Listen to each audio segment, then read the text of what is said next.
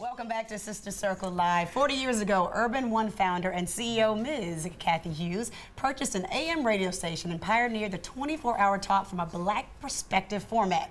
Her vision has continued to grow and now includes the annual Urban One Honors, which celebrates the contributions of those in entertainment, media, music, and more. Let's take a look.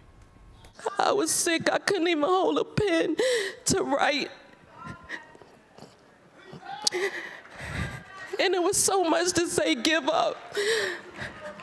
But as I stand here with all of you, I thank you because there's so much talent in this room. The energy, everything about us. I want y'all to know that we are special. Black people, we are special. Understand. Oh, God. Yes, I was there. I witnessed it all. I was front and center. I was a part of. Hold on real quick. Oh, go ahead. This year's event is paying tribute to the 40-year history of Radio One and the men of radio. Please welcome to the show famed radio personality Ryan Camry and new R&B artist Jac Ross. You just called me out. I didn't call you no Ryan Camry. I did not say Cameron. Go ahead.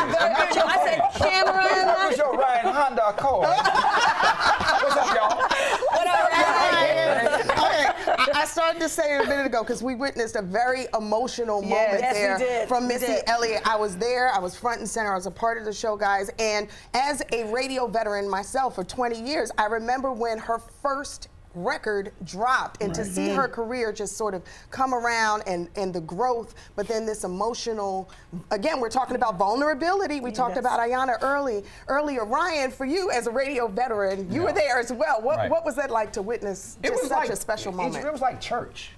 Yeah. You know, when you get all of the best and the brightest in one room, and all of a sudden you see everybody just giving people their props. Because a lot of times you'll do an event and you can tell because you've hosted stuff where the crowd is like cold. Oh, man. And Rashawn, you know, you'll be trying to, and I always say, we've said, you know, the more cold the room is, the more you're going to cut up. And I think in that situation, everybody was just loving everybody else.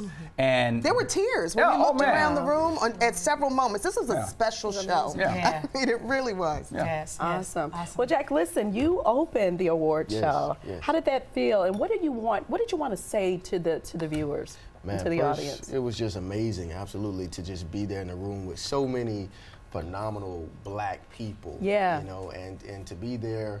The message that I wanted to portray is that even as a young Black man, that greatness can come across at an early age. So just being in the room with those veterans was just special to me. Yeah, you're going to give us a little sample later on, right? Of course, of course. All right, I'm really excited about that. that boy can sing. And that boy can sing. He can sing. That boy got talent right there.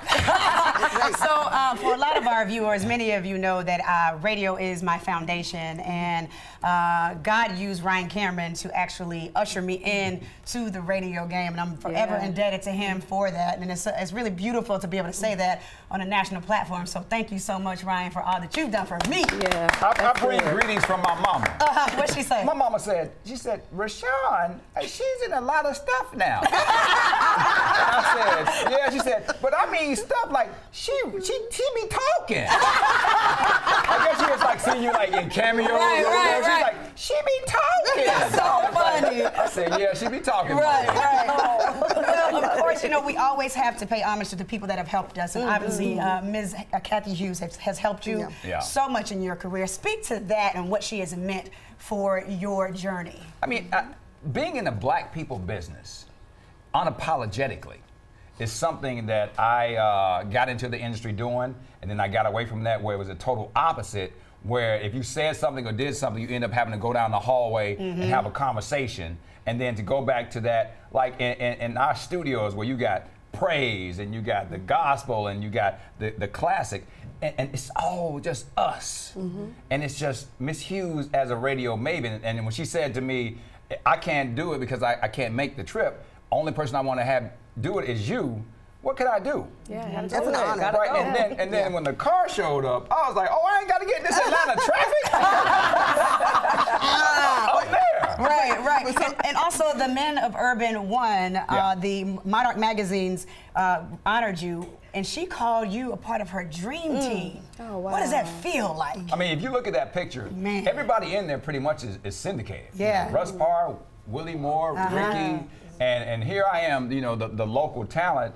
But when Hot 97.5 came on air, it was when I came back just in time for the Olympics. So to be even included in that, to me, is a blessing. Like I said, there are things that I can have if you have a company that is worth so much money, but you can still text the owner, the founder, that's huge. And nobody can do that in corporate America these days. So if I have an issue and I can text Alfred Liggins and he picks up the phone and calls me, no one, Miss Hughes, to be able to do that, it's a blessing beyond measure. Yeah. I remember when I first got started in radio, it was because I heard her speak at a conference where she talked about ownership, the importance of owning our own, and I just knew I had to work with her. I stalked her after that. Right. That's good. Right. Well, at the honors, really quick, well, each of you tell us some of the highlights of the performances. Jack, we'll start with you, but not your performance, because even though it was amazing, we're not going to start with yours. Sure. Man, it was so much. I think for me, one of the highlights was seeing Jamie Foxx up there. You know, just somebody you grew up watching on television. One of my favorite movies, Ray, just seeing him up there and just doing what he does best. It was so inspirational to me, and it just inspired me to just, man, like if I just keep on, I could make it to the same level of Jamie. So that was something amazing. What about you, Ryan, real quick? Just watching George Wallace go off. I don't even know if this is gonna make the segment. I don't think it's gonna make it, but it was hysterical. 3 minutes and a standing ovation because he pulled no punches. Yes, good, good. Well, we're so happy. Ryan, Cameron, and Jack, thank you so much for being with us. It's Camry. Camry, yes. No, it's not. We'll return the beautiful sounds of this man right here, Jac Ross. He's going to be performing for us next, so stay with us. Thank you, Ryan.